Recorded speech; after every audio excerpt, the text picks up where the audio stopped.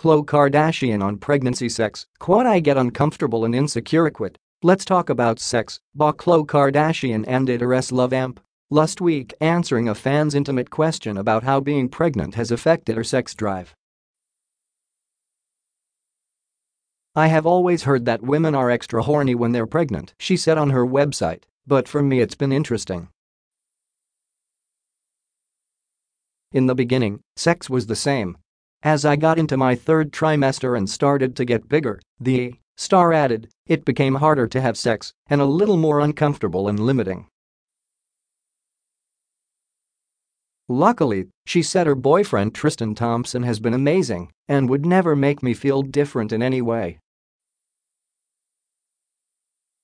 Still, I'm sure it's uncomfortable for a man to have sex with a pregnant woman too. Personally, I get uncomfortable and insecure. Also, you can't move the same, so you kind of feel useless, lol. But you just have to improvise and do the best you can. Khloe has never shied away from discussing the ins and outs of her sex life.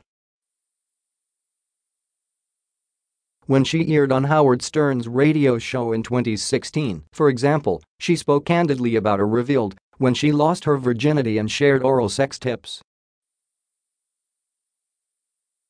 When the topic of penis size came up, the reality star confessed, I don't want anyone with an eeny tiny one.